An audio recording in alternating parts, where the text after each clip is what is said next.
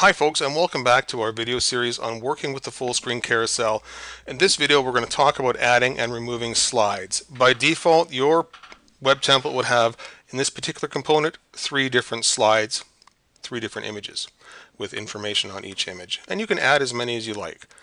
If you haven't watched the previous tutorials on replacing the background image and or changing any of the other information, I really suggest you start there first, because that information is very important and pertinent to this final video.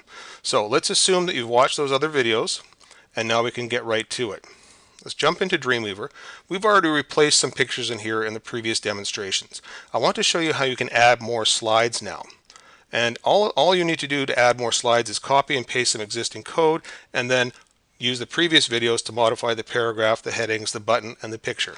So to do that, we're going to jump right into the code view to do this. You can see that we've commented each slide, starting with slide 1, slide 2, and slide 3.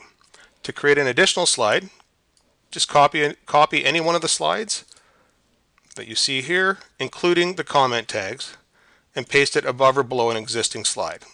To make things simple, we're just going to create a new slide and place it at the end.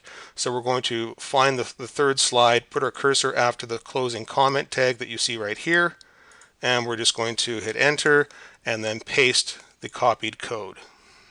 There we go. So now we actually have 2 instances of slide number 3. What I'm going to do to keep myself organized is I'm going to change the comment tag just so I know what I'm doing or where I'm doing it, and then I'm going to paste one more instance of that slide, so I have a total of 5. I'm just going to use Control V on my keyboard to paste, and then I've now got slide 5. Okay, now all I have to do is go into the design view, scroll up, okay, and this may be a little bit easier to see if I use a bit of a percentage here, right? So I can start to see where my images duplicate. So that's a image, image, image. Okay, they start to duplicate right here.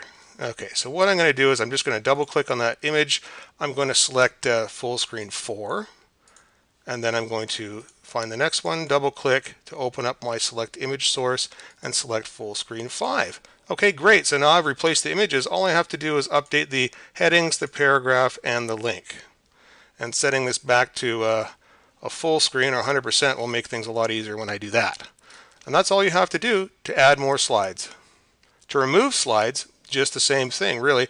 You're just going to go in and you're going to select the slide you want removed in the code window, and you're going to press delete on your keyboard, and that's all there is to it.